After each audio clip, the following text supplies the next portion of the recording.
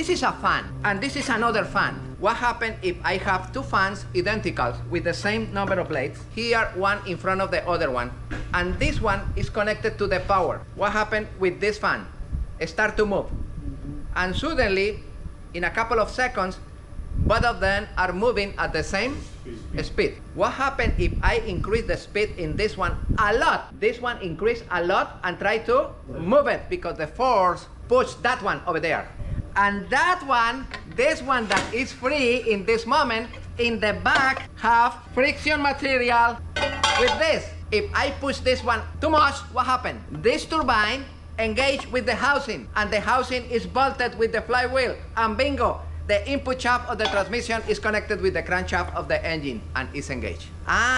This connection between this surface and the friction material here depend of what? The quality of the fluid, number one. The quality of the friction material, number two.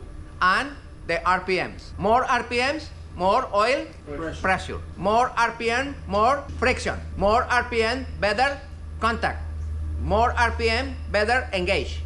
This is why this clutch, this hydraulic clutch, in idle engage a little because the fluid creates pressure. That is because in the traffic light, you apply the brake, and what happens if you remove the brake pedal a little? The car move a little. What happens if you accelerate a little? Engage better, and you advance. Nice, no?